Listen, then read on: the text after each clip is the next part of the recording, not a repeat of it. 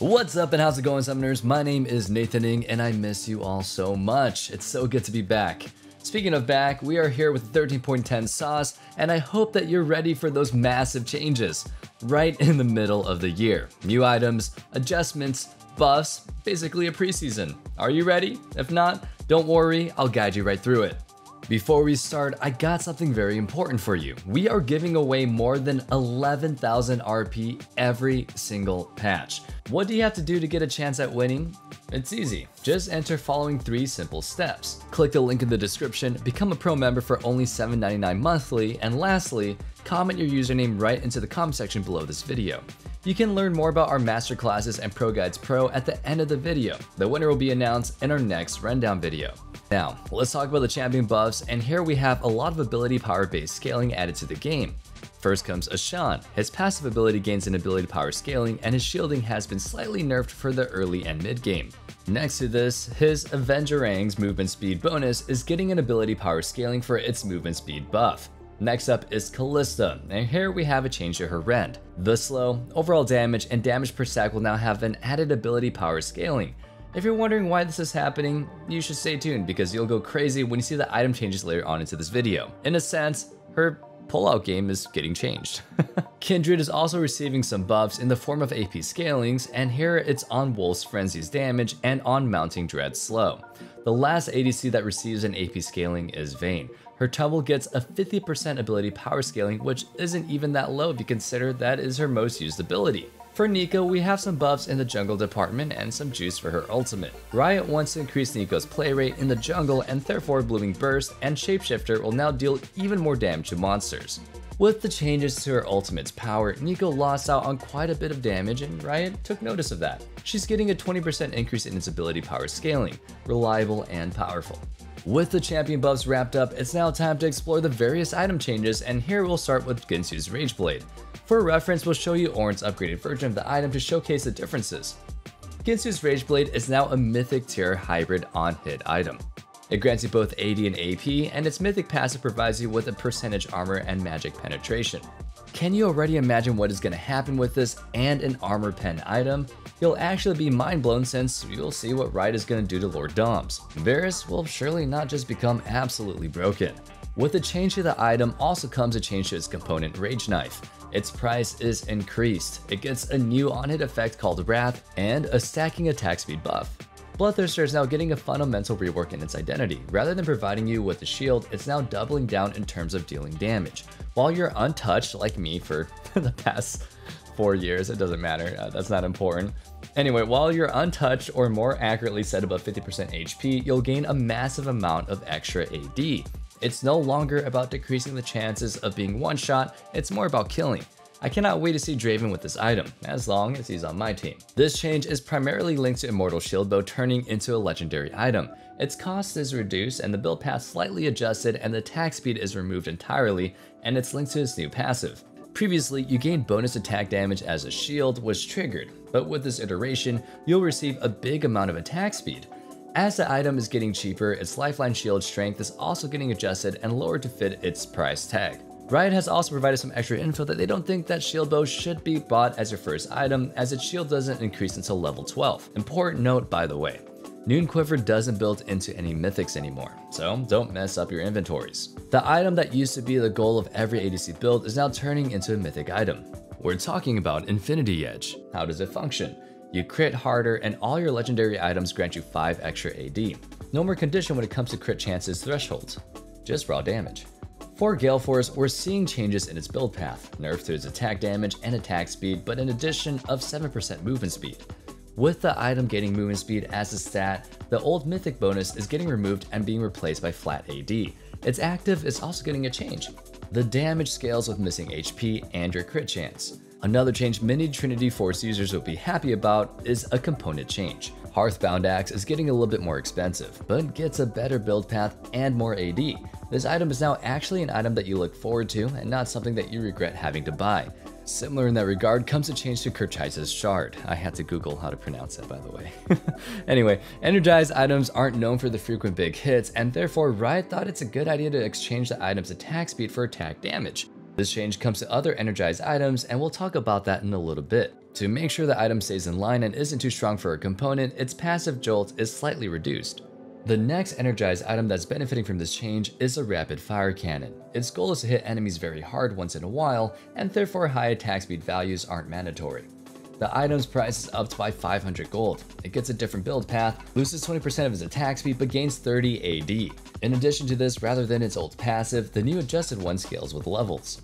It's time to be happy, guys. We got our Statikk Shiv back, and this item is an absolute banger, as the kids say these days. Similar to Rapid Firecannon, this item will also receive attack damage as its core stat. However, the most insane thing about this item is its unique passive Electroshock.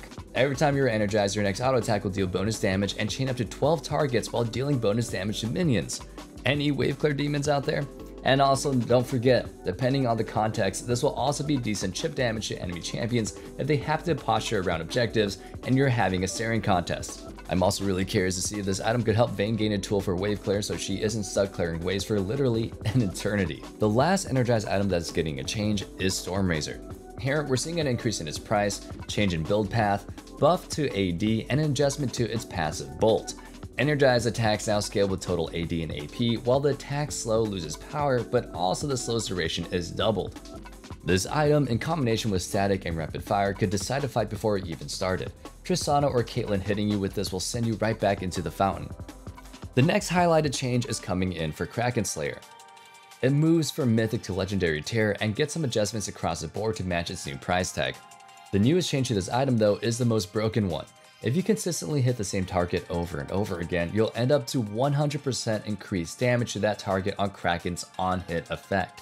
As it scales with your total AD, fits into Guinsoo's range category, and is about attacking fast, you can already imagine that Vayne could fall in love with this item.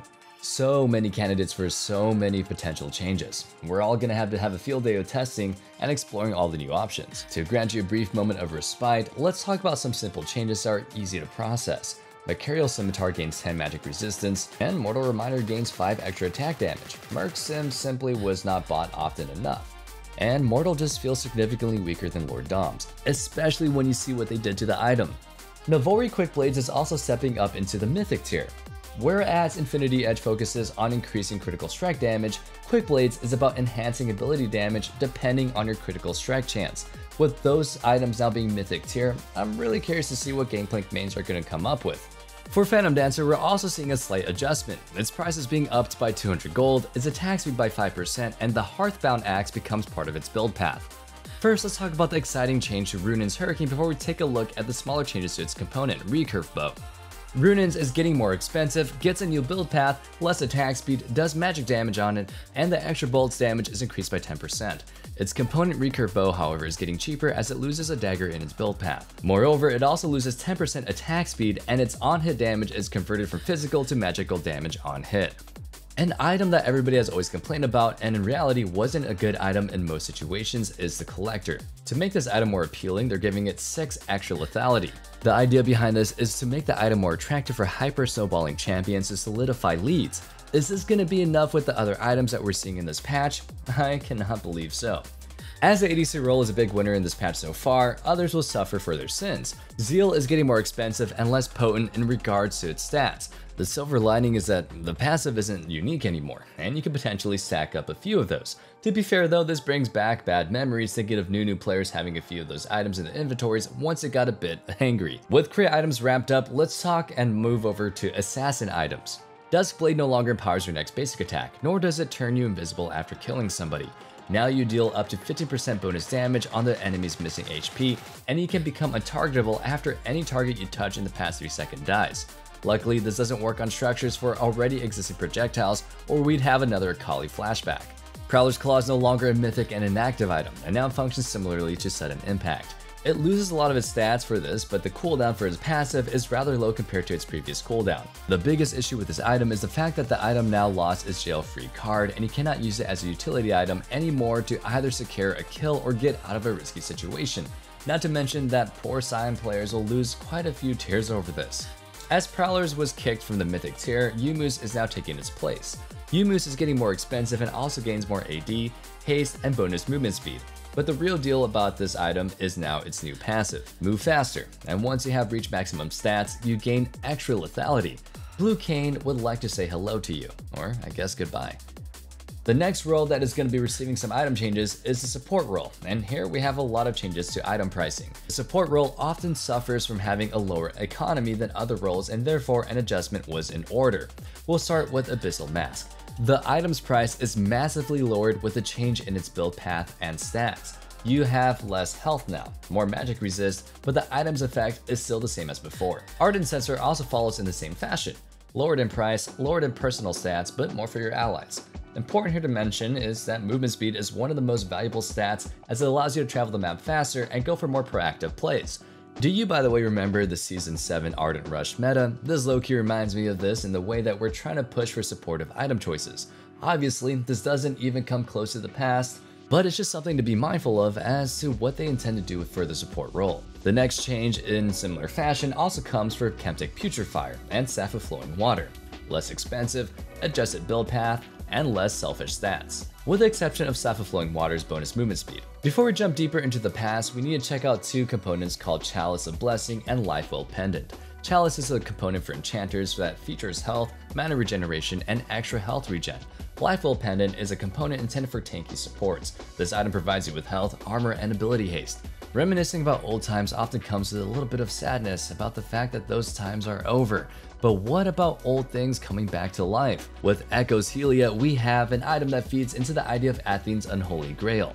Dealing damage empowers your healing and shielding to heal even more while dealing extra damage to enemies. If your champion is capable of dealing damage consistently while also having access to low cooldowns for healing and shielding, then this item is gonna be nuts. Even with the interaction with Ares sounds pretty scary when you think about it. That's a lot of burst damage and healing. Needless to say, it's a mythic item, and it's basically a replacement for Mandate, as this item was pushed down to a legendary item. Mandate stats have been slightly adjusted, but now this item is available for all the other champions that weren't willing to offer up their mythic slot. With Lifewell Pendant in the game, we're also seeing a lot of changes to Even Shroud, Zeke's, Knight's Vow, and Locket's price tag and build path. Moreover, some of these item stats are getting changed. Knight's Vow loses some health, haste, and life regen, but gains armor. Its unique effect isn't linked to post-mitigation damage anymore, but to pre-mitigated damage. Zeke also loses health and haste, but gains some armor. For Locket, we're getting a slight change for its active. Devotion as its shield strength is getting buffed. To remove some power from jungle tanks and add some options for other tanky support choices, Radiant Virtue is losing some of its stats, becomes cheaper, and gets a new build path. The item will be overall weaker than before, making it a less dominant choice unless you want to have his unique passive as fast as possible to go for coordinated teamfights. For enchanters that like being a little bit tankier even without magic damage in the game, Mikhail becomes a better option now. The item receives a new build path, 250 health, and the healing of the item's active is also increased. Another change for enchanters comes to Moonstone Renewer. Whereas Echoes of Helia promotes an active and aggressive playstyle, Moonstone is your go-to choice when you don't want to get too close to the action. The item becomes cheaper, gets a new build path, and less ability power and two brand new passives. Your healing or shielding chains to the nearest ally, and your legendary items grant extra haste. Quite the interesting item for champions such as Sona. As you've already seen, items featuring Chalice of Harmony got a new passive added to them. Base health regen is increased for every single base mana regen. The same thing is happening to Redemption amongst other things. Obviously, a new build path is added, a tiny increase in its health stat, and a buff to its active healing. Everything for the team. Don't forget, depending on your economy as a tank and your overall role, you might also just pick this one up as it provides high value for your team. Another super high value item that has been one of the most satisfactory items for the support role is Shurelya's. It's a great item, maybe a little bit too great, and therefore receives a nerf for its overall ability power and movement speed passive on shielding and healing. Less overbearing, still your go-to choice when mobility is key. Before we end the support segment, we need to talk about two items, the Watchful and Vigilant Wardstone. The first receives buffs for its mana regeneration and gets a unique passive that increases bonus health, attack damage, ability power, and haste. The latter is no longer automatically upgraded but purchased with gold. It has better improved base stats and a better unique passive. The idea behind this item was to give the support role a valuable gold sink as you hit the later stages of the game without losing access to control wards. With all the complex changes done, we can now move over to some easier item changes. Divine Sunderer now scales stronger with your base AD compared to the enemy's maximum HP. Fimbulwinter's passive no longer consumes a user's mana. Force of Nature is getting murdered. It's getting cheaper, a little bit more HP, less magic resist, but loses its multiplicative magic damage reduction for the sake of gaining bonus magic resist. I see Guinsoo dealing magic damage and then a change to Force of Nature. That's quite convenient for the ADC role. It's quite beneficial as well when it comes to the buff to Lord Dominik's regards. Its Giant Slayer passive now also increases magic damage based on the maximum health difference. I guess ADCs are too weak or something. I mean, this is an interesting change, and maybe we'll even see the mage being able to pick up this item under certain and weird conditions, especially if you think about Liandry's Anguish in combination with this. Core Drinker is also getting cheaper, and its mythic health bonus is also being increased. Hullbreaker is more expensive, has a different build path, and better stats including more movement and AD. Lost Chapter is lowered in price as it receives a change in its build path. If you're running Futures Market and depending on reset timers, you're very likely to get an easier laning phase with this item to the point where it could just be borderline broken. Many champions that are depending on this item already run Futures Market for that purpose, so I'm curious to see how that might upset the base timers and matchups. Mages will also be quite happy to hear that Rabadon's Death Cap is getting a buff to its passive, more AP for everyone. Maw is getting cheaper, receives a nerf's lifeline cooldown, and lifeline duration is halved. This basically opens up windows earlier and doesn't make you stagnant for ages before you can go for another play. An update to Syrinx Gauge makes sure that you can even play in the first place. As lifeline triggers, you can finally gain an increased size and tenacity again. On the other hand, Stridebreaker is getting 1080 to buff it to a similar power level as Divine. Trinity Force, on the other hand, gets a massive change. The stack duration is increased from 3 to 5 seconds, and its AD and attack speed both go up by 5. This puts it on par with Conqueror's Duration and opens up different trading patterns and windows. With that being said, we've gone through all the item changes, buffs, nerfs, and adjustments, and now can look at the systematic changes. You'll regenerate more mana per tick in the fountain. This leads to less inactivity in the base and more active playtime. Standalone, this isn't as significant, but with a combination of the Lost Chapter buff, the idea of maximizing your time spent on the map will not diminish. Similar to that, Home Guard will activate at minute 14 compared to 20. Blast Cones will have their spawn timer pushed from 9 minutes to 9:30 from 5 to 5:30 to reduce ganking opportunities. Except for the first wave and until 14 minutes, mid lane minions will meet at the same time as the side lane minions. The scarier change, however, comes to minion AI, or just, I guess, AI in a whole is just becoming scarier, but that's beside the point. Anyway, as a minion is already attacking a tower, it will not re-aggro even if there's a fight happening close to it.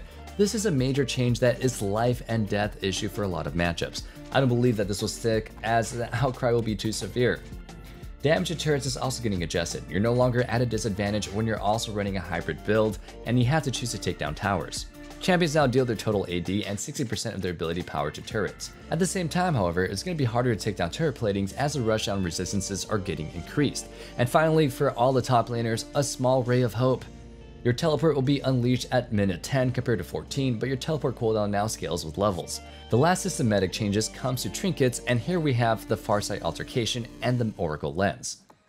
Farsight will now provide vision over walls and ping enemy locations that are revealed on the map. If that wasn't enough, it would automatically ping an enemy champion and that champion isn't seen for the first time within its range. Afterwards, it will increase its vision range to 800 before self-destructing. This lowers the power of littering the enemy jungle with Farsight Altercations, but doesn't hurt when you're spamming them to your own jungle to make use of its cooldown. It's an interesting idea to give awareness that many high elo players will be a little bit confused about. After all, developing map awareness is a skill that contributes to being and becoming a better player. In line with this comes a change to Oracle Lens. The item will now have 2 charges and therefore an increased cooldown and a lower duration.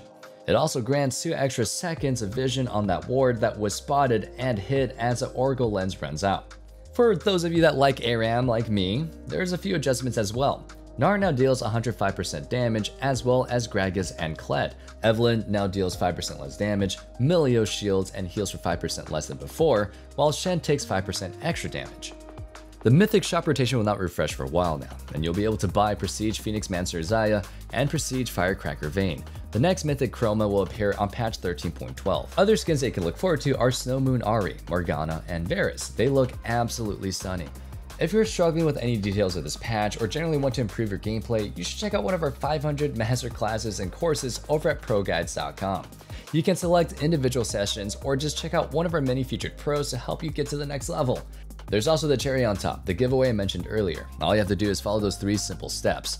What are you waiting for? Join the ProGuides Pro program. That wraps up today's video, and yeah, that was a lot of info to digest, and what a video to come back to. Anyway, I hope you guys enjoyed the video, and thank you guys so much for watching. Stay safe, stay healthy, and have a wonderful day. Peace.